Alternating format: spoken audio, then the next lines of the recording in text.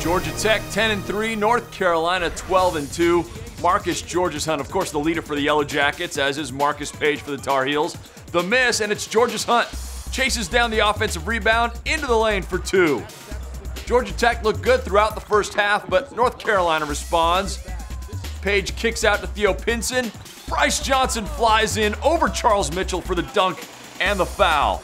Heels trailing by 6 when Marcus Page in the passing lane, the steal behind the back.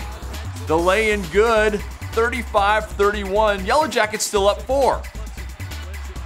And then in the corner, the invisible hand of Adam Smith. He had 14 in the first half. Georgia Tech leading 42-39 at the break. Josh Heath leads the break. And it's Georges Hunt through the lane. He had 25 points, 6 rebounds.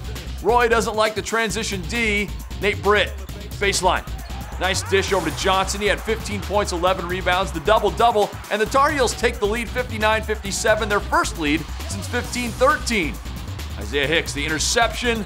Joel Berry, solid game, 19 points, 5 rebounds, 4 assists. The Tar Heels lead it by 5, and then it's Page. 2 of his 13, the teardrop goes, and North Carolina comes back to win this one, 86-78. I'm Jeff Pichelle. This is the ACC Digital Network.